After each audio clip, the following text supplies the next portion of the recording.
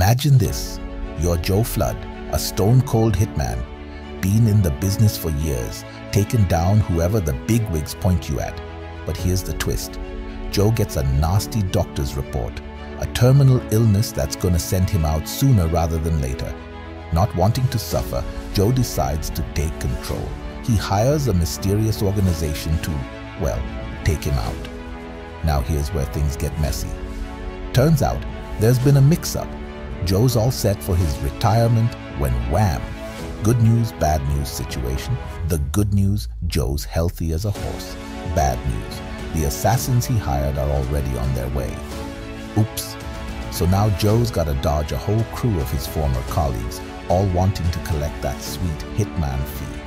We're talking shootouts in fancy restaurants, car chases that leave a trail of wreckage and enough bullets to rival a war zone. But hey, Joe ain't going down without a fight.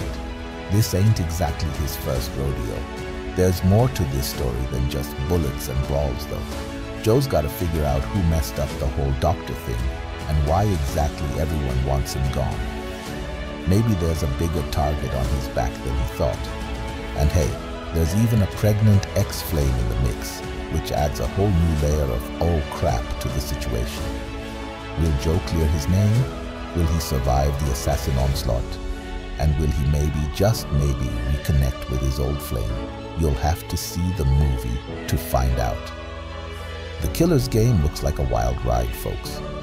Dave Bautista as a hitman with a second chance? Sign me up. This one's got action, laughs, and maybe a touch of heart. If you're looking for a movie that'll keep you on the edge of your seat, this is the one.